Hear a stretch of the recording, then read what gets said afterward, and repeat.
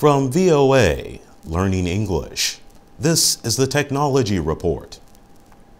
Until recently, blind or partially blind students in Kenya were still using Braille books for their studies.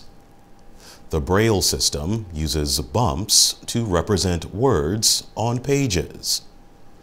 Blind people can learn to feel these bumps and recognize words. But Kenyan schools for the blind are now beginning to use technology that provides material in an audible form. This has taught students new ways to interact with technology. 17-year-old Lucas Wanzia is visually impaired. For the last 2 years, he has been attending computer classes at the Thika School for the Blind. Wanzia started school at a later age because of his vision. But using the new technology, he can search the internet for biology class.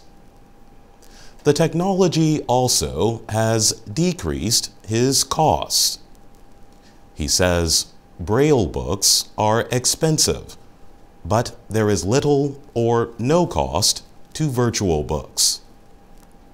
The school started using assistive technology 6 years ago.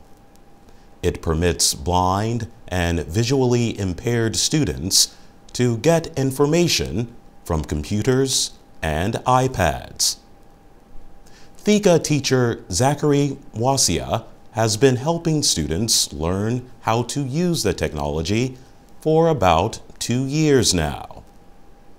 He says the technology presents opportunities that can level the playing field for his students.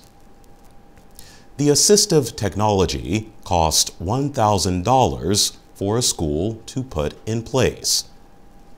But a non-governmental organization, an NGO called Enable, has provided it to the schools at no cost.